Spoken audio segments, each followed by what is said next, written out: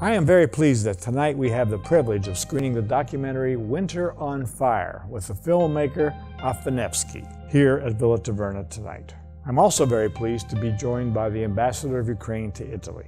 Winter on Fire actually made its official premiere here in Italy at the Venice Film Festival last September. To demonstrate our support for Ukrainian sovereignty, the United States Mission to Italy is proud to share this important film all across the country.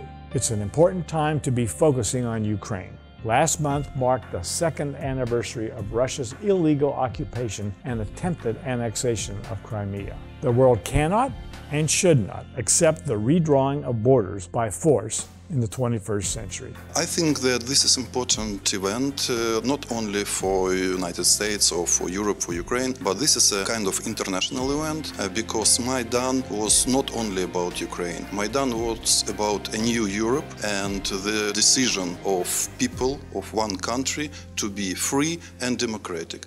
I guess all confessions, all churches together and the people together achieved this. And I think people can learn a lot by this unity. People can learn that people at the end of the day have a power in their hands to create their future, to fight for their future, to change their future. And not the governments are in charge of the people. People are in charge of the governments. Sanctions against Russia related to its occupation of Crimea will remain in place as long as the occupation continues. With our European partners, we again call on Russia to end that occupation and return Crimea to Ukraine.